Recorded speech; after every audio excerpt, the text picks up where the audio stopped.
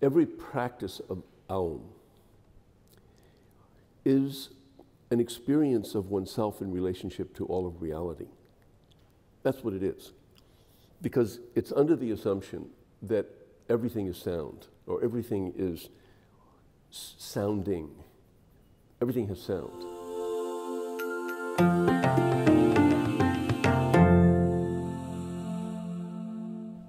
This is the famous case of John Cage going into the anechoic room, where a scientifically created structure to make absolutely no sound whatsoever come in.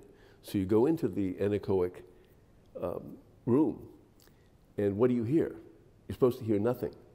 He did, and he was very disappointed, and this is one of the starting point of his book called Silence. He couldn't find silence in the anechoic chamber. He heard a high-pitched sound, and he heard a kind of lower rumble. And when he came out, the technician said, well, the high-pitched sound you were hearing was your nervous system. And the low-pitched sound was your organism functioning within itself. So that's the range from the high pitch to the low pitch was already going on. Aum was already happening inside the reality of sounding body. Just to be alive is to make sound. Supposedly, atomic structure has sound within it. I haven't heard it, but they say that. Music of the spheres implies that there's music everywhere, and that these are the fundamental sounds. The bija, Om, is a bija. It's a bija mantra. It's the ultimate bija mantra, supposedly. And bija means seed, from which all things grow. So the implication of the very view that Om is important is a view that everything is sound. That's fundamental. Your body is sound. And when you're working with yoga, which could include everything from Tai Chi to all systems of discipline that are conscious, because yoga simply means bringing together, yoking, putting things together, things that are extreme or unlike each other or dissonant, bringing them into a kind of harmony or resonance, to a resonant center. And all yoga systems are basically attempts to view the body and mind as one, and through that medium of integration, the yoga, the integration, is the realization of their non-separateness. So, but it happens at the level of sound, of vibration, which sound is vibration, right? And so you are looking at your body from inside as resonant with itself. So if I make a move, how do I do that? From my point of view, it's an expression of axiality, which is that the center, once you get in touch with it, which Om would be, saying Om would be a practice of, for instance, getting more in tune, because it does tune you up to say Aum. It doesn't represent all reality as such, but it does tune you. Any mantra, any mantra, all mantras are the sons and daughters of Aum in that sense. They're all particular resonances that tune you in particular ways, and it can be used for healing. John Beaulieu uses tuning forks to heal people, because there are certain tuning forks and certain tonalities that are particular to certain parts of the body and certain functions of the body, and they work very well in doing that.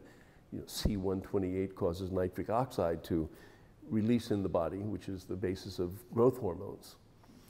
So you put it in your brain gives out more nitric oxide. If you put the 128, C128 on your heart, it causes nitric oxide in your heart to become productive.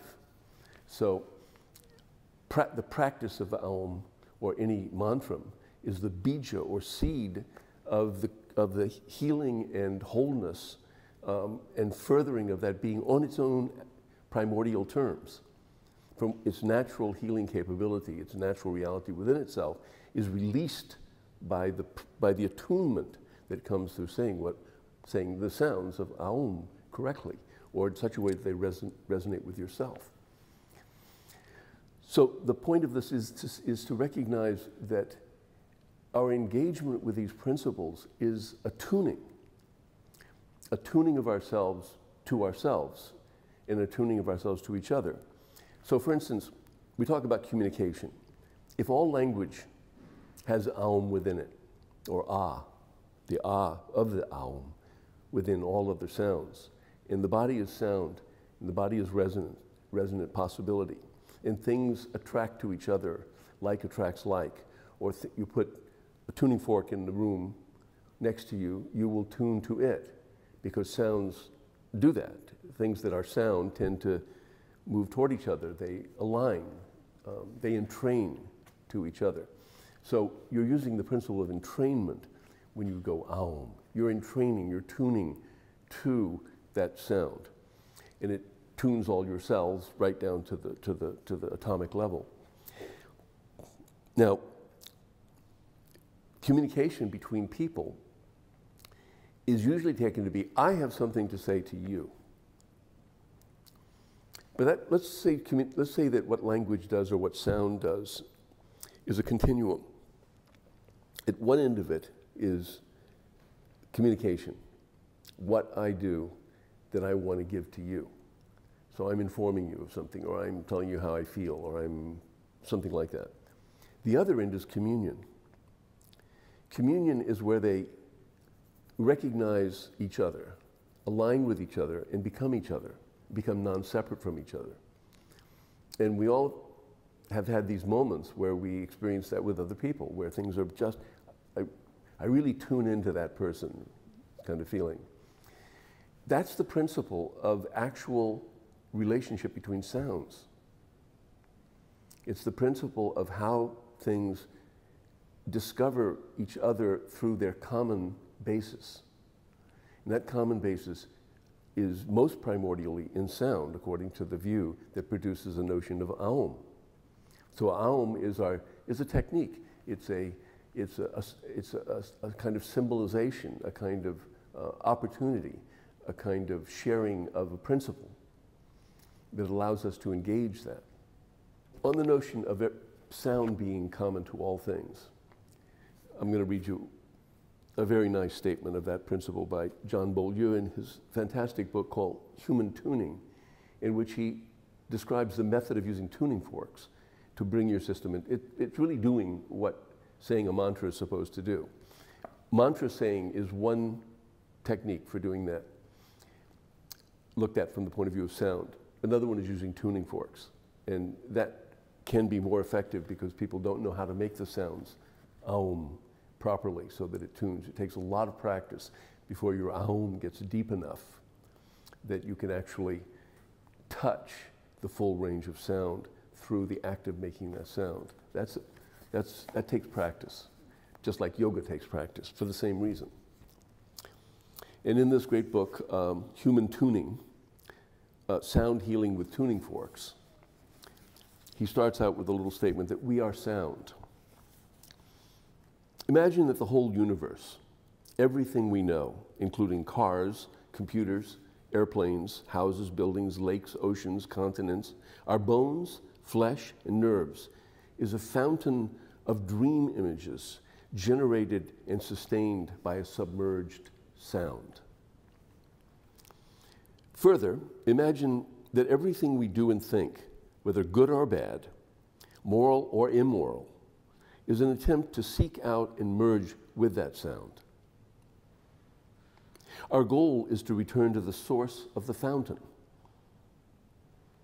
Although we may identify with the object of value, i.e. a man or a woman, a car, etc., the real attraction is the resonance we experience when in the presence of that person or thing.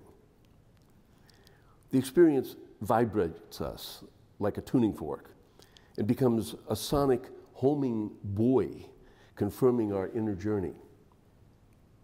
Further, imagine that you are a being of sound composed of many tones.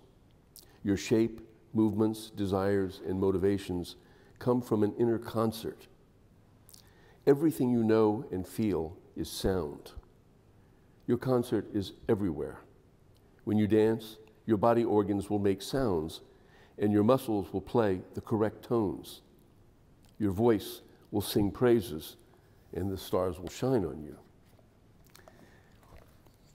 So that's the basis of his saying that you can use certain tuning forks to bring yourself to that sound. The other way of doing it is to instead of rejecting your negative feelings and your negative emotions and whatever is disrupting and becoming dissonant for you, you relax into them and allow them to quiet down within themselves by not being opposed. When we oppose something, we strengthen it. So by aligning ourselves within it and accepting it and not trying to suppress it, we get down to the base of it where it now shows its original sounds and relaxes down into its primordial originality.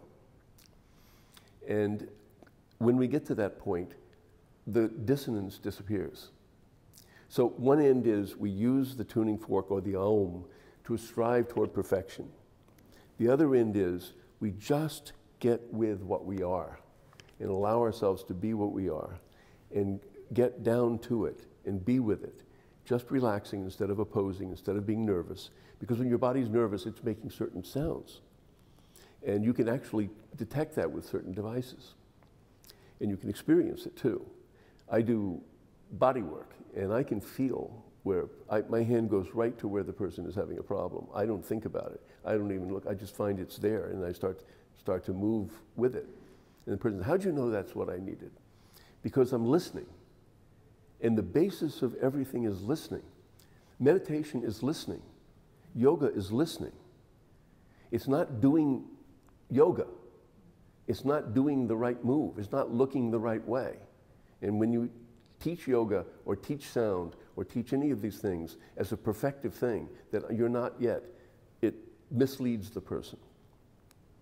The person needs to know that if they relax into what they are, they will discover that. Okay, I need to know that this is a certain yoga move or whatever, or a certain Tai Chi move. But I need to find it by discovering how I can flow into that without resistance and without effort. Yoga is not yoga if it's not effortless. If you're making an effort, you're running against yourself. You're in your own way. You're tripping over your own feet. Same thing with Aum. By projecting its perfection, you'll never find it. By looking for the resonance with it, by hearing someone else perhaps who's really good at chanting Aum, you might try to entrain to that. You listen to that. But it's all about listening. You do what you hear. You say what you can hear. Your use of language is based on what you hear. You want to, quote, improve that. You listen to more realized versions of it. So you listen to a person who's got it. Why do you go to a guru or a teacher? Because that person, just being in the presence of that person, allows you to entrain to the state of that person. You hang out with people on the street, you'll become like them. Like becomes like. We become what we behold, as William Blake put it. So we put in front of us something that embodies the opportunity to discover a more refined version of reality. But we don't look at it like an object. We look at it as an opportunity to resonate with it and see what happens and I need to relax to do that. Not make myself nervous about what I'm not or be criticizing myself because I'm not it. I need to entrain to it. I need to relax. And if I can't become it that way, it's not worth becoming.